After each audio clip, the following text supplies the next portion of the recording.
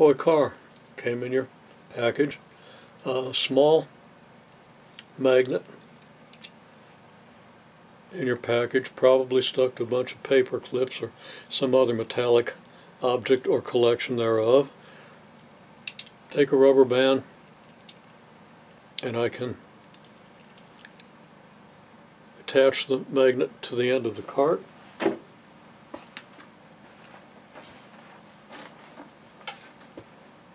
I've got another magnet here in a stack of dominoes. If I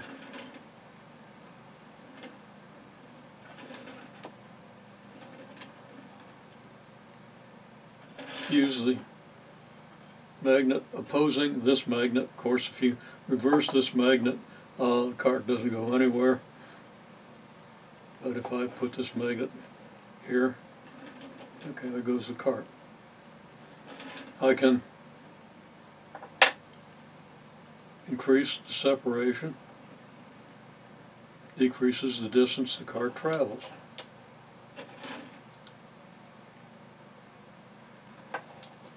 I can measure the thickness of the magnets and get the separation of the magnet system, the separation of the two magnets.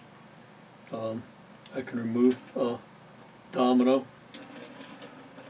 Sometimes I call these magnets, they're the same shape, I get confused. Okay, the cart goes downhill. Our cart goes along the surface. Kind of interesting. I guess I'm just jiggling the thing. Okay, we can see that the plane here actually declines a bit, and by timing the ball down this ramp that's sitting on the board, we can get some indication of the slope. Pretty good indication of the slope as far as that goes.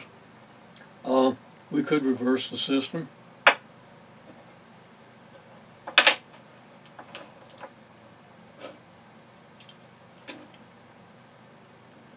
And see that the cart, or the car, doesn't travel nearly as far as it did.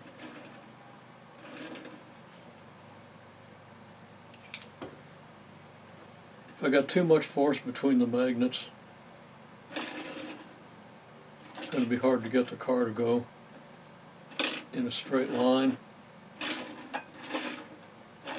Sometimes it'll even try to elevate,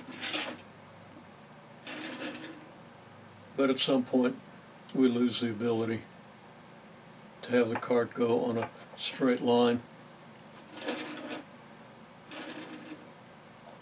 Okay, different combinations of dominoes. Dominoes have different thicknesses. We can vary the separation of the magnets pretty effectively and pretty accurately.